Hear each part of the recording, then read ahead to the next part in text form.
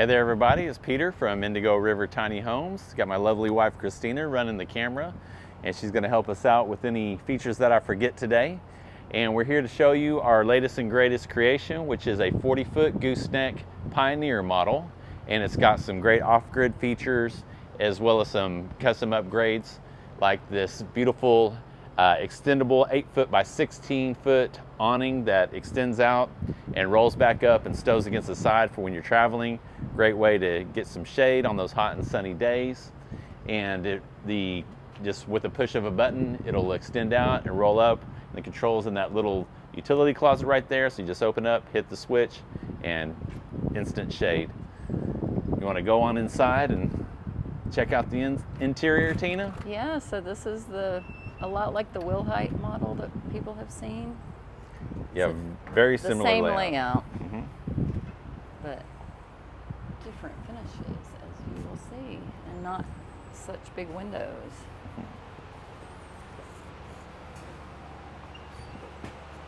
So we'll start here in the kitchen. We'll start with the large apron front sink, aka a farmhouse sink, and this one has the lips where you can set your drying rack and cutting board, save you some counter space here. And we've got the 2-burner induction cooktop, so the pan gets hot but not the cooktop, so as soon as you take the pan off it's safe to touch or set down anything on it. We've got a convection microwave here, so they'll do their baking in there and as well as microwaving, which is a great combo feature. Saves some space, so they don't have an oven down below, they have storage space down below.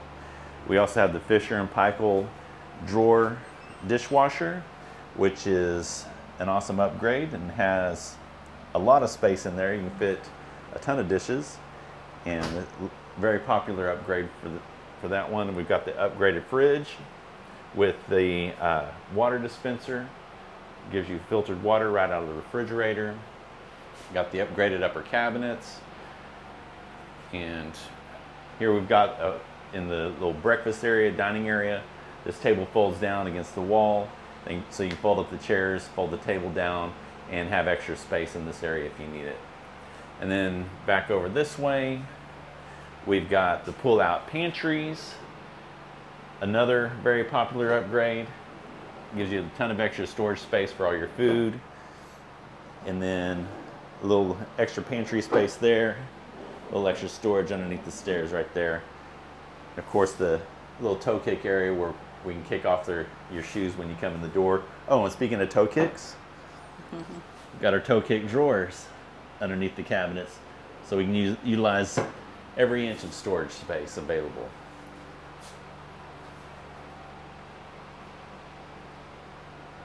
All right, check out this downstairs bedroom. So Pioneer is always a downstairs master.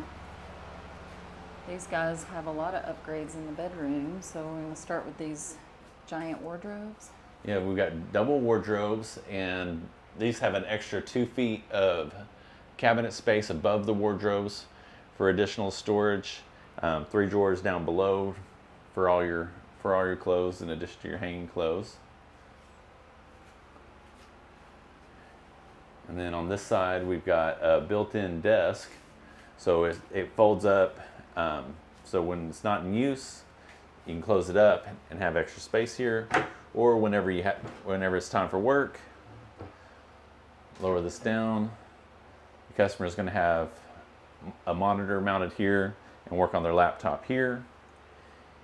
And then, so it looks cute, both open and closed. Nice. And then it just closes back up, nice and easy. Custom built. You said that already. Yeah, custom built by us. Some built-in bedside tables. That's an upgrade. Yep. With a drawer and door, so extra storage there. And then we've got USB outlets next to the bed, so you can charge your phone at night. So this is a queen size. This is a queen size bed, and it has. You want to show the pop-up storage? I was just going to show there's space to walk on the side of the bed. Oh yeah. So space on both sides of the bed for no matter which side you like to sleep on. You don't have to crawl over your partner to get out of bed. And then this is a pop-up storage bed. And they have onboard 100-gallon freshwater tanks. So 2 100 gallons or 250 gallons. Okay. Yep. And plus extra storage at the behind that, so you can probably fit 2 or 3 storage bins in there. So tell us about the water storage. It's kind of a, I guess, time for when they're boondocking. Yeah, so they wanted to be able to have complete off-grid capabilities in this house. So one of the features of that is the onboard water tank. So they have fresh water, 100 gallons worth of fresh water wherever they go. And it can be filled with rain catchment or with a hose. We have a Yeah, well, they put gutters on the house to do rain catchment. If you're going to do rain catchment, you do have to add an additional filtration system, because the rainwater coming off the roof is not clean enough to use in your water system for your home. So you do want to filter that water before you put it into those tanks. Otherwise, there's a filling port on the outside of the house where you can just fill it up with city tap water. But then you can also just put the hose directly into the house. Right, and you can connect. And be on grid. Right, yeah. So Okay. whenever they're on grid, they can just connect to city water, just like with a regular RV water hose connection. Cool. All right, let's go see some of the other stuff.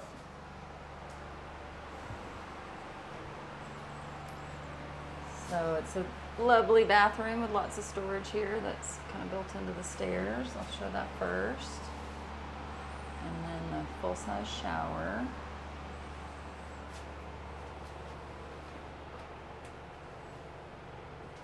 All right.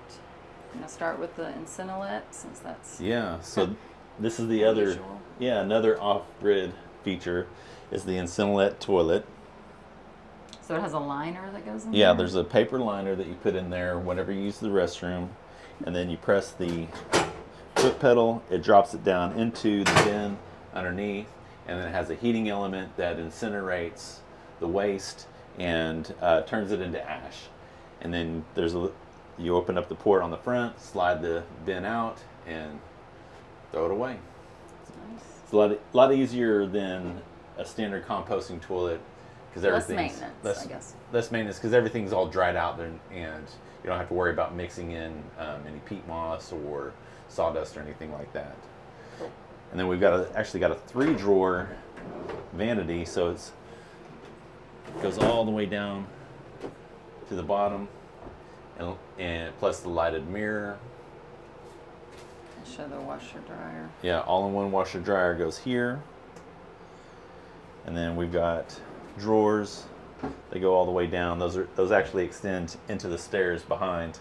And we've got a drawer here and a little medicine cabinet here because there's a step right behind there. And then a couple of cabinets above for your laundry detergent and things like that. That one's nice and deep. And then here's the shower. So this is, it looks like tile, but it's not, right? Right, that's actually a fiberglass surround. It looks good. Yeah, those are very popular. Work great I like your, and look great. Yeah, so because we did a window in here, we couldn't put a shower rod wall to wall, so we attached it to the ceiling there. That was Houston's idea. nice. All right. I want to go upstairs. Let's go upstairs. So super secret cubby, we'll visit that on our way out. So the TV is mounted. She's gonna have a work desk up here, but we just staged it. This is their sofa that they're gonna have, and then Right, and that's she'll have a work desk in the corner here. where yes, to and that is stand a built-in sofa. It's made by a high-end RV sofa manufacturer, and both sides recline. The center folds down, and it has like like a tray. Yeah, actually, let's look at it. It's really cool because it's got Nice. your cup holders plus a little pop-up USB port. Ah, cute. And it's all leather. Has a really nice soft feel to it.